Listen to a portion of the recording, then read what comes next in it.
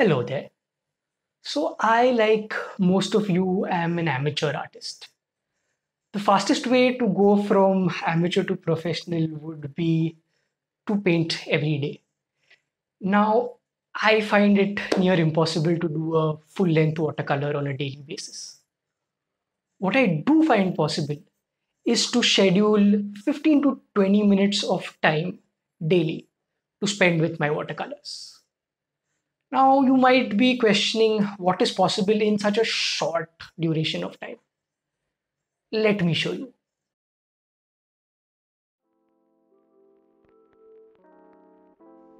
Birds are my favorite subject to paint. Today I am painting a Himalayan Bulbul.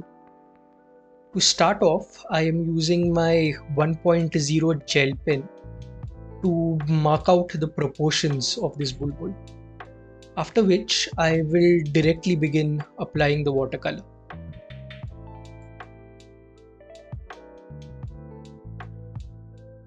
Most of this demonstration will be at 2x speed.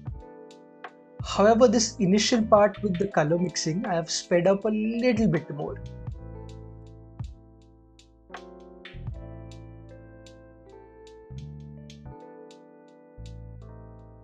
This type of direct sketching is very intuitive. I don't have a very rigid plan as I begin. I just go with the flow of the watercolor. As I begin my process, the color on my palette is quite dilute. It is at something of a tea consistency, and I will use it to simply block in the form of the bulbul.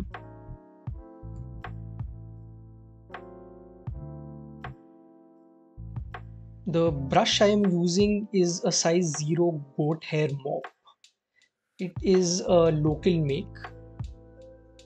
It's very similar to a Chinese calligraphy brush. Goat hair brushes have very little control, and they don't come back to a very sharp tip. So what you compromise in control, you make up with in the playful nature of the strokes that you can create.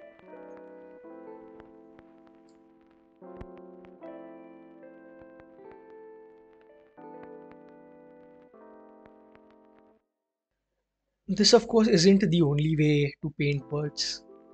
For those of you who want a slower, more calculated approach, I have a handful of classes on how to paint birds and other wildlife over on Skillshare.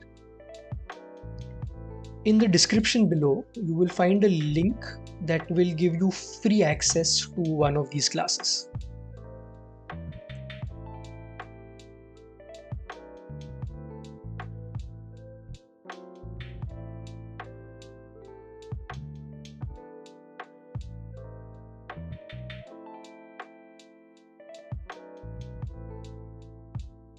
I'm now putting in that branch as can be observed in the reference. At this stage, I am okay with it being connected to the bulbul. I will separate it a little bit later.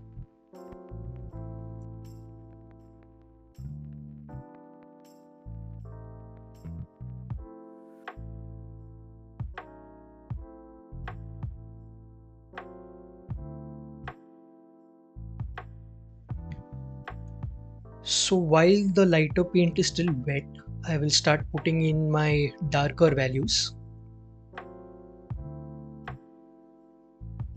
One needs to be cautious about the consistency of paint here. You can afford going to full fat milk consistency, because since you are applying the paint into a already wet wash, it is going to dry a lot lighter than it appears now.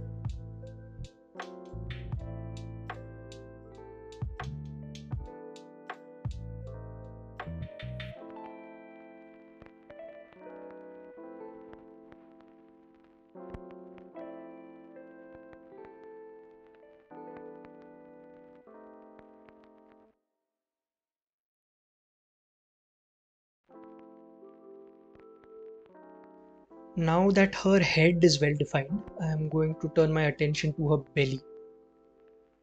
I am going to put down a very light form shadow there. trying to give the belly its round form.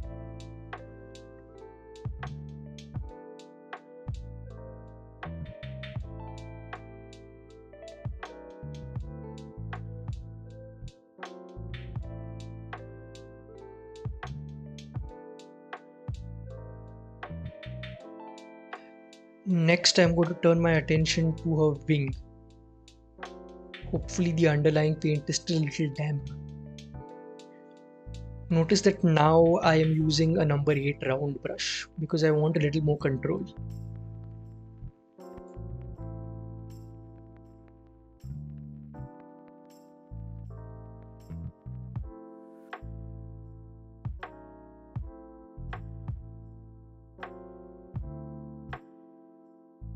Next, I'm going to put in that bright lemony yellow on her rump.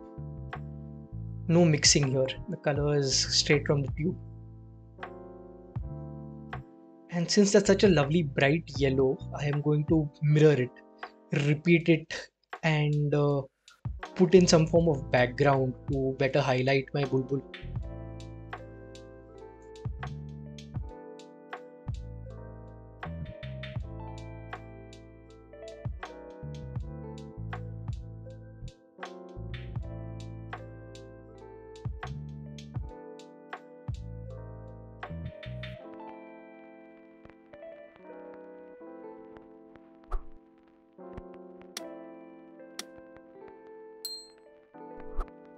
I'm going to add a few more background elements to further define where the bulbul is sitting.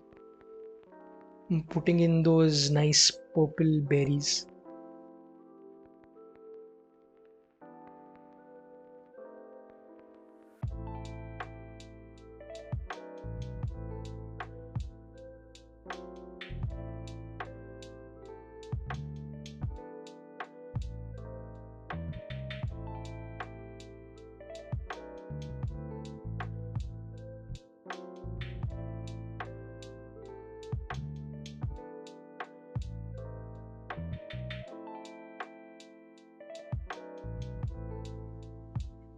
As I further define the tail, the branch will automatically begin to stand out. I have now moved back to my gel pen and I'm going to use loose flowy lines, adding definition and structure where I feel it is needed.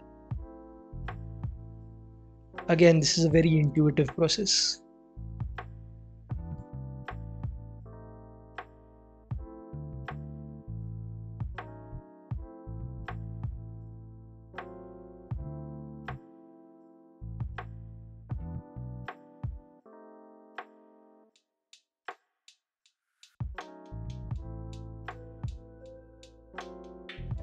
Using my fingernail to create some marks on her tail.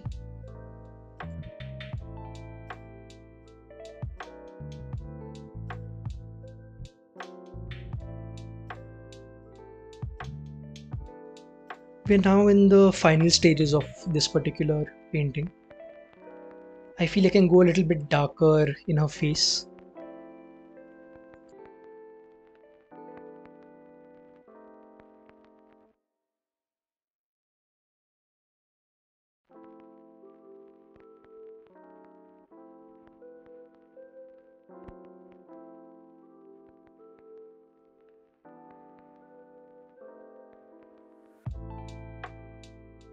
If you are enjoying this demonstration, please do drop me a thumbs up. If you enjoy my content and want to see more such demonstrations, make sure to subscribe. I have about 20 videos on this channel so far, and I'm planning to put out a few more, actually quite a few more this month.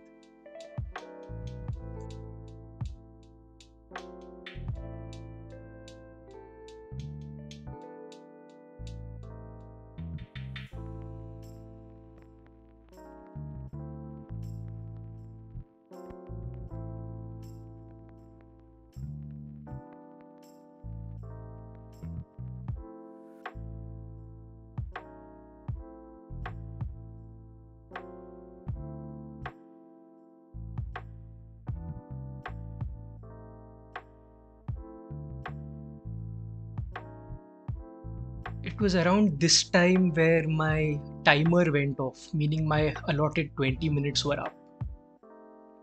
So I was now into overtime.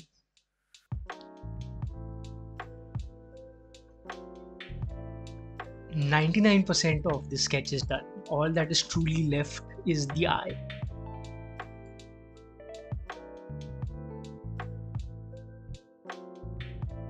The only issue being that I haven't taken much care with preserving some of the highlights of the eye. That's what happens when you don't actually have much of a concrete plan to your sketch. Sometimes you make less than ideal choices. But that is the nature of this process.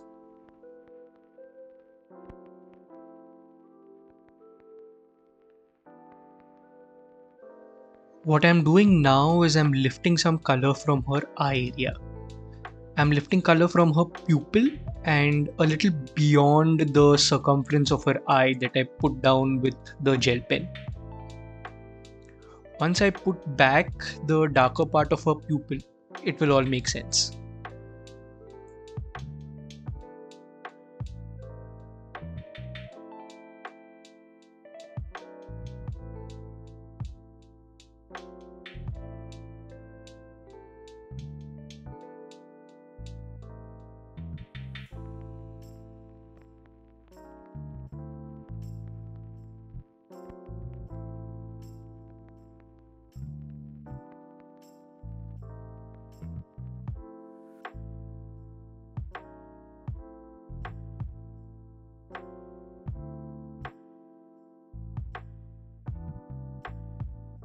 I would have liked the circumference around her eye to be still lighter.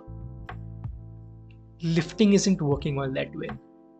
After turning off the camera, I actually added a little bit of opaque white to give further definition to that circumference.